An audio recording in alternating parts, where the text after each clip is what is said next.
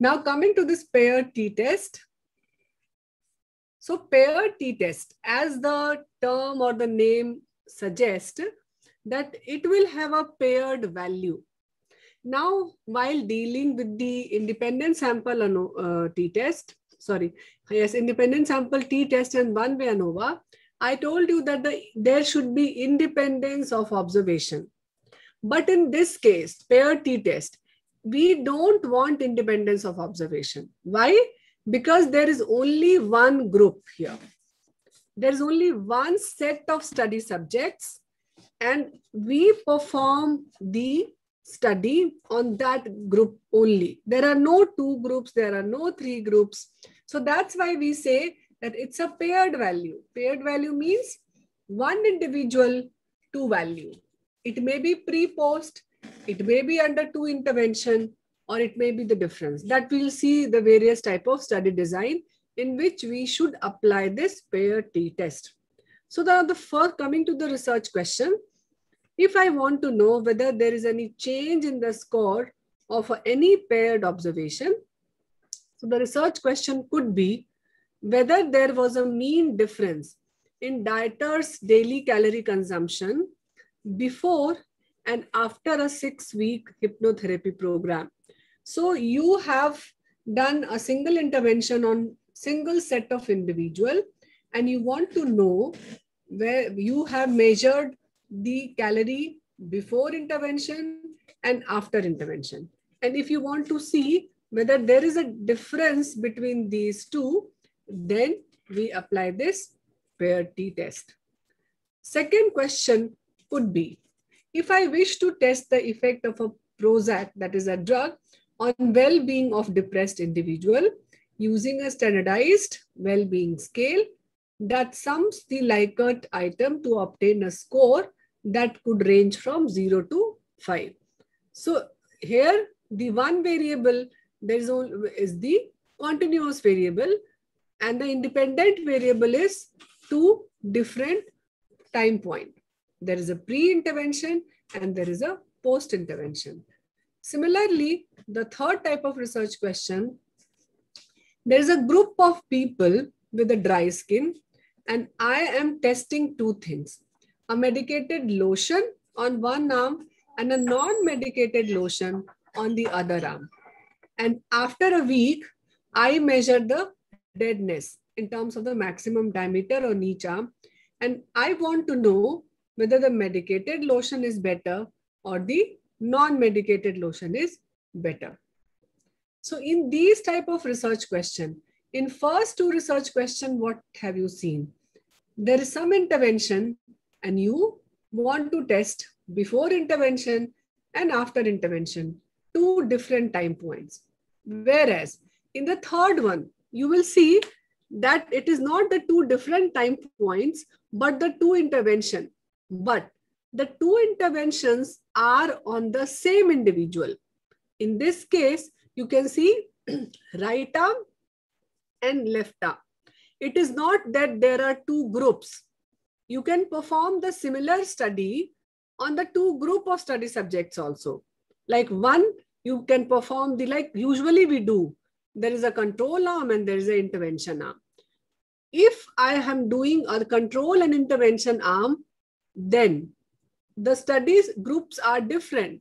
The individuals are different. In that case, I will apply independent sample t-test. In this case, since it is a paired value, means we are taking the value of the individual, of the same individual, the two values. So that's why we'll call it as a paired value. And in this case, what will I do? I'll do the paired t-test. So in all these research questions, what have we observed?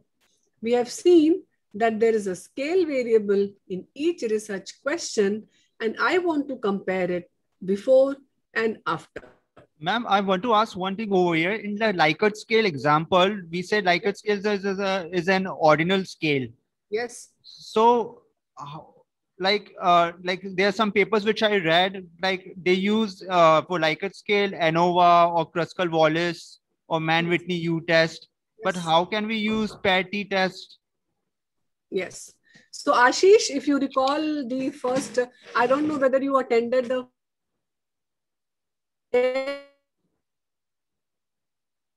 where we have discussed this concept. If there is a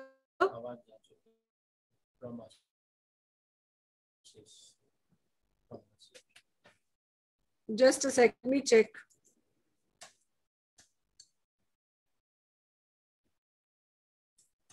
Internet तो है. आ गया बस.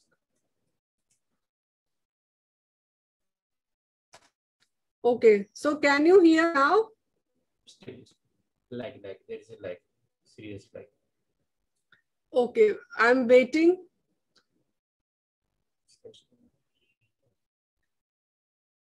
Okay, thank you. So, Ashish, in the first day where we were discussing the variables, the different sort of variables like nominal, ordinal, and interval and ratio, we discussed that ordinal has got this characteristics that if the categories are more than five or more than five, like Likert 5-point Likert scale, 7-point scale, pain score scale, VS, the score, we can convert that score into a continuous data. Means we can treat that score as a continuous data and we can apply all those tests which we want to perform. So is it clear to you? Since Likert scale, it is 5 or more than 5, yes, you can treat it either as ordinal or you can treat it either as a continuous. Both way it is right. So it will depend on my research question. So that's why if you sum that score up, it will behave like a continuous data. But you cannot do this with the 3-point scale. It should have at least 5 or more than 5 category. Right? Ashish, did you get the answer of your question?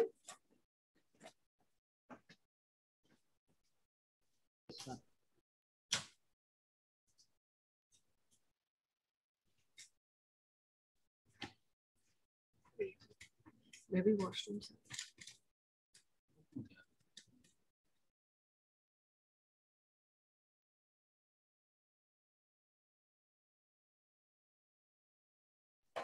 So now, Ashish, did you get the answer of your question? Yes, ma'am. Yes, ma'am. Okay. So, and is it clear to other participants about this conversion of ordinal scale into a continuous one? Okay. So, in all this, what have you observed? That there are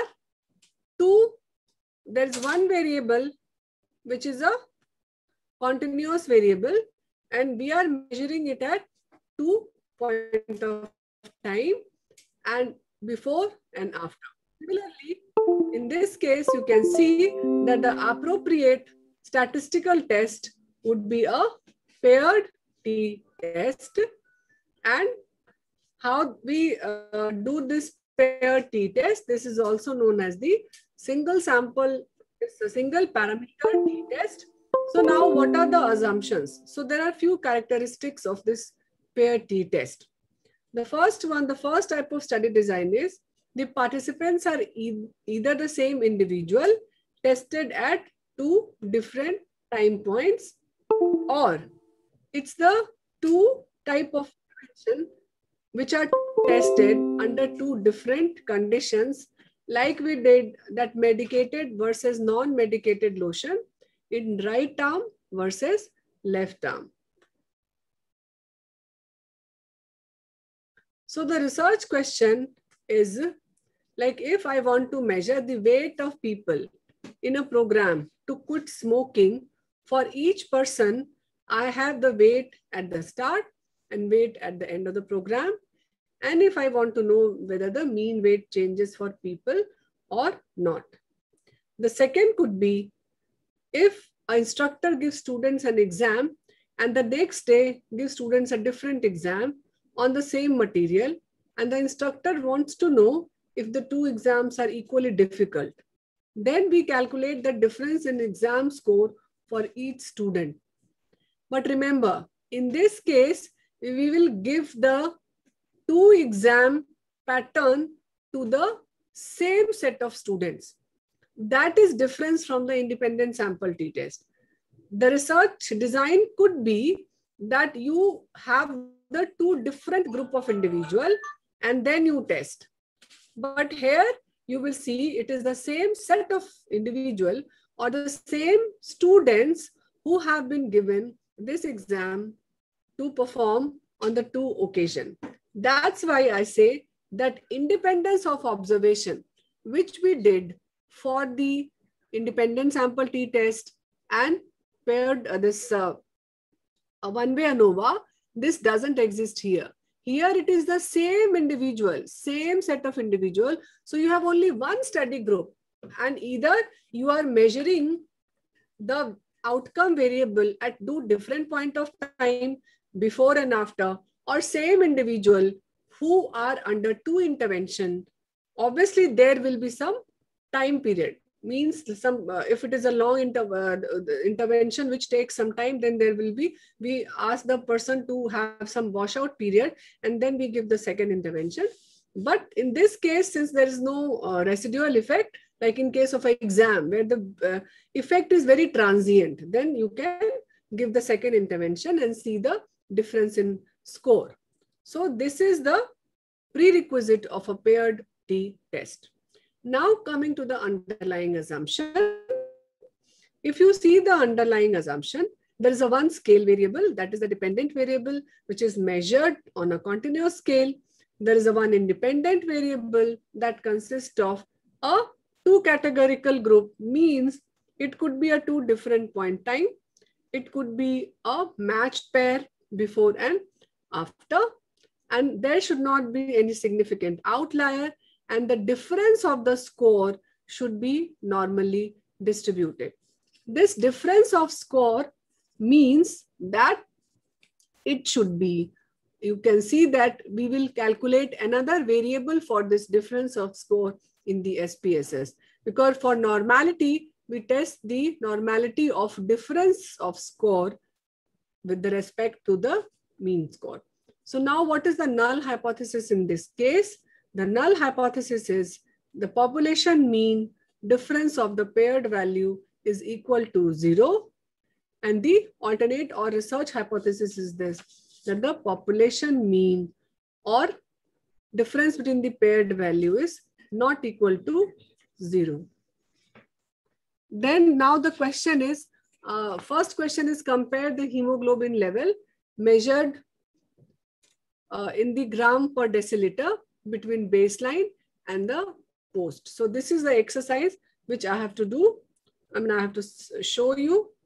So there was some intervention. I'll explain the data set to you. This is the data set. Coming to the variable view. If you see the variable view, it is the ID, age, gender, race, socioeconomic status, and anemia. So you can see here that there is a value of hemoglobin pre-intervention and there is a value of hemoglobin post-intervention. And this has been categorized into a categorical variable taking some cutoff, like we did for the systolic blood pressure. So this is the anemia. So this is a categorical variable, this 0 and 1 where anemia is present or absent. Similarly, this is also a categorical variable, post anemia 0, 1 means present or absent. So this is the your overall variable and this is the data. So now I said I have to check for the underlying assumption, and the question which I have to solve, it is I have to check whether the intervention, because of some intervention, what is the effect on hemoglobin level. So hemoglobin pre and hemoglobin post. So what I said, so one assumption was that there should be one variable which is a continuous in nature. So hemoglobin is a continuous in nature, and the independent variable in this case is two different time point. So two different time point is pre and post. So what will I do? I'll go to I have to create another variable, and that another variable is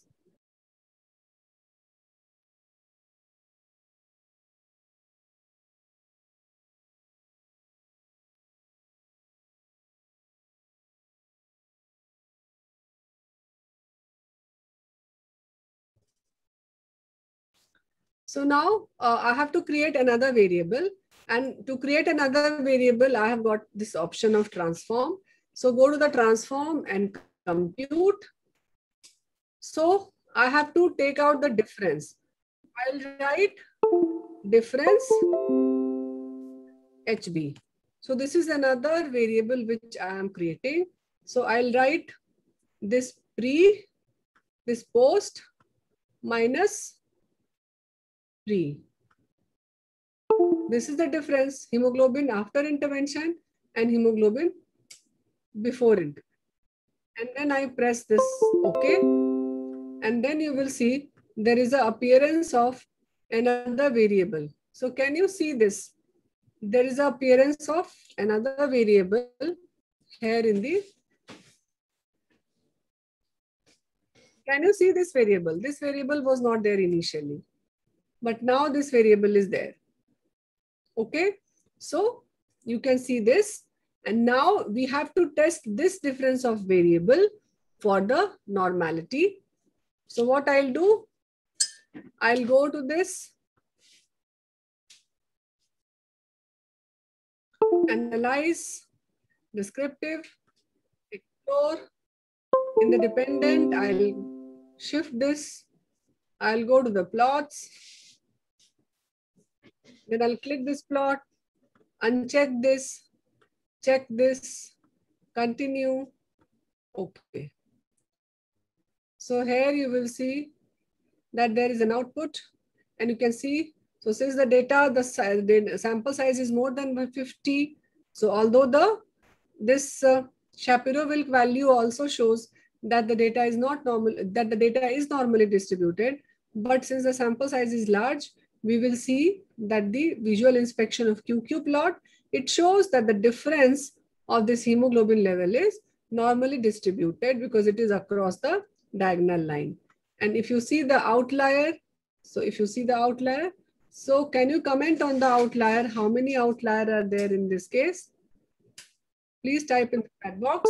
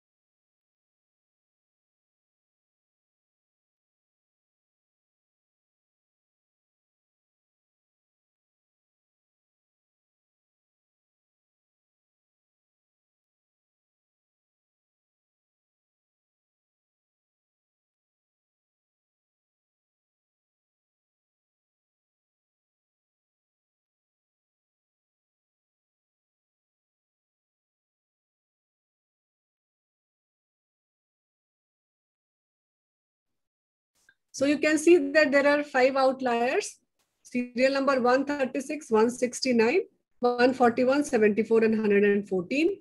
So you have to report. Yeah, I'm sorry. I forgot to unmute myself. So that's why I'm repeating everything.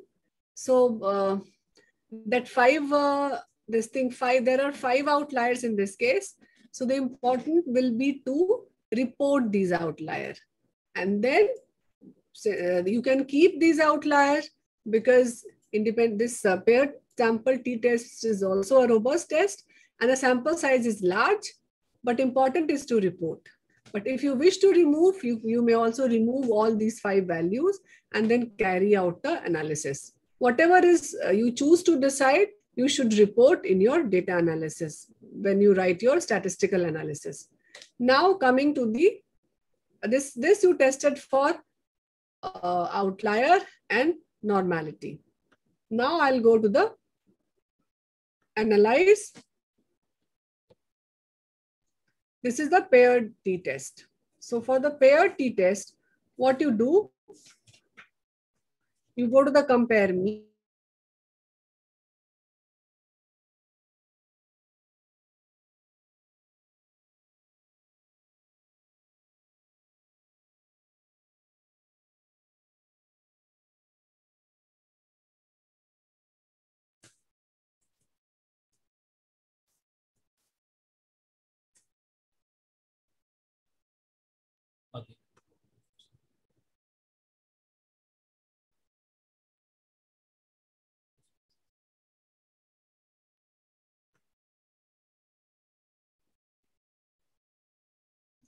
So yes, so we are back.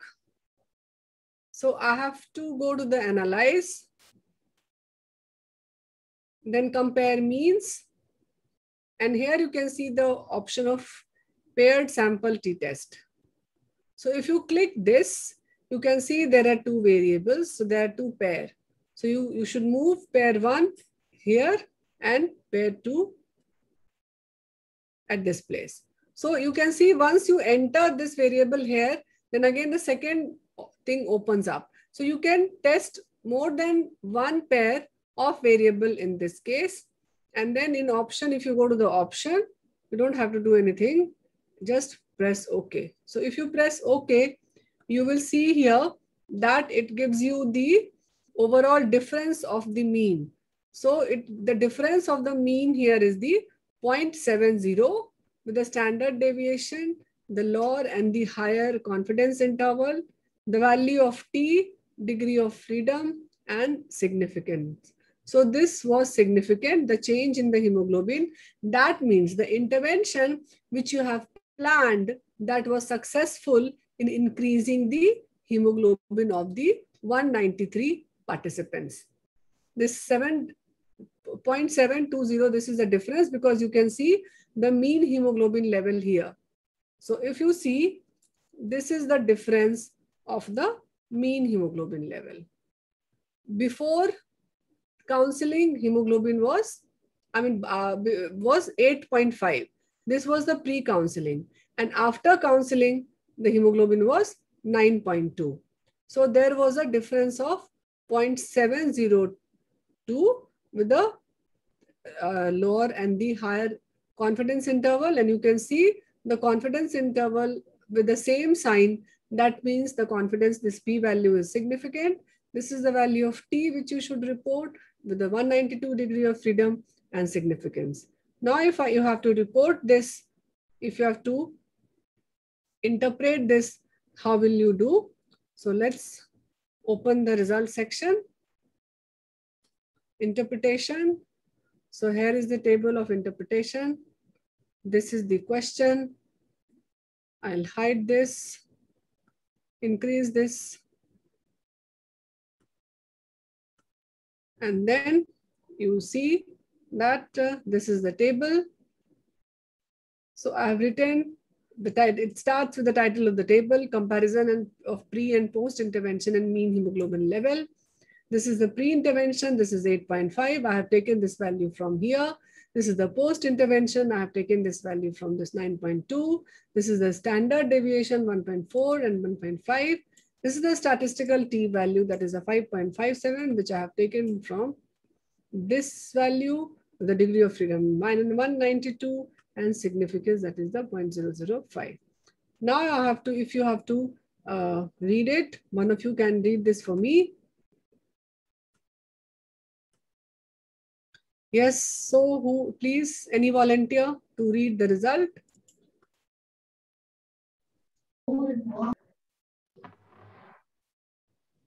The difference in mean hemoglobin level was normally distributed as found by visual inspection of the QQ plot. There were 5 outliers which were kept in the analysis. In our study, that there is significant increment in the mean hemoglobin level after intervention. Yes, you can write again the same thing in the bracket here also, that it was significant. So this is a, this is a small thing.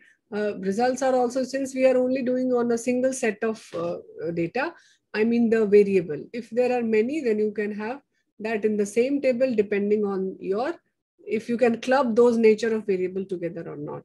So this is the paired t-test. So just to summarize once again, the paired t-test, if you see, it can be done, the paired t-test can be done on the same set of individual. The most important thing which should be kept in mind, that there is only single set of study subjects. You don't have different groups. No grouping in this paired t-test. So same individual either tested twice at 2 different time points or tested for 2 different conditions. Both these will produce the same 2 values. That will be the paired value, right arm, left arm. Like you see, you have seen in the medicated lotion example. So there also you will perform a paired t-test.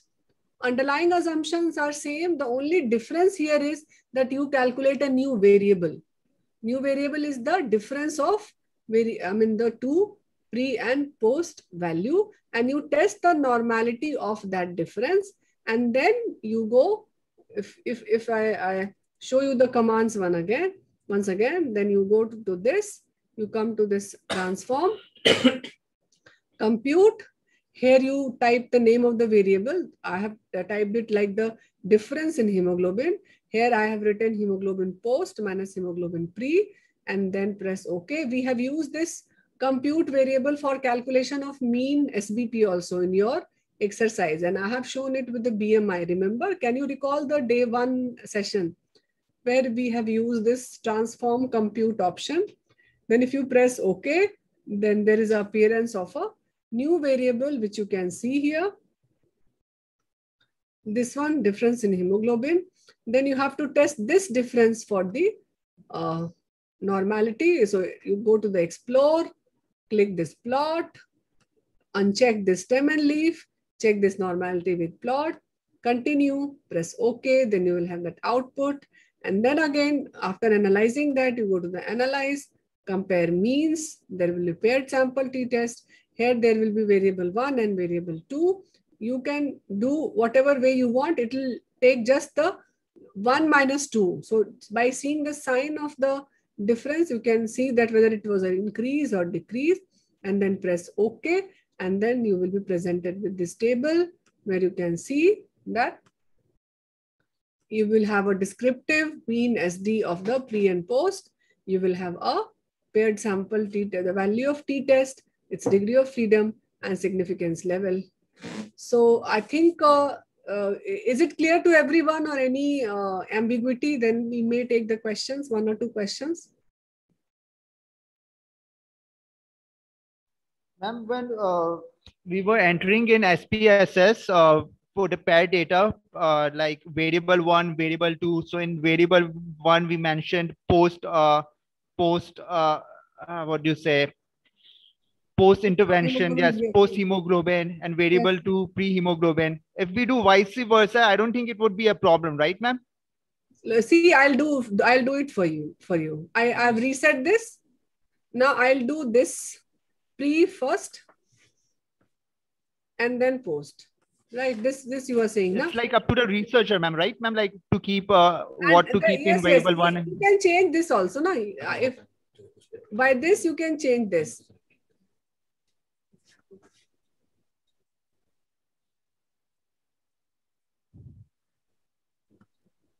So you can change this post and pre. Again, you can change this pre and post, right?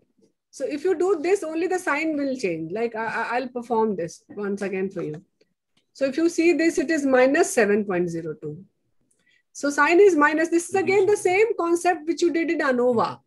Remember, you did I minus J or J minus. Yes, ma'am. Yes, ma'am. That sign tells you, it is just to show you that whether the intervention, like CRP, ferritin, if you are doing some intervention, you will expect that value to go down. In that case, the 1 minus 2 will be positive. But if, like a case of hemoglobin, when you expect the outcome variable to increase after your intervention, then definitely your 1 minus 2 will be negative. Did you get that? Yes, ma'am. Is it clear to all other people? Yes, ma'am. All other so, ma'am, we can say that it's up to us that whether what we want to keep in variable 1 and variable 2. Yes, it's our entirely. choice. Bilkul. It's your choice, depending on your outcome, whether you expect it to decrease or increase.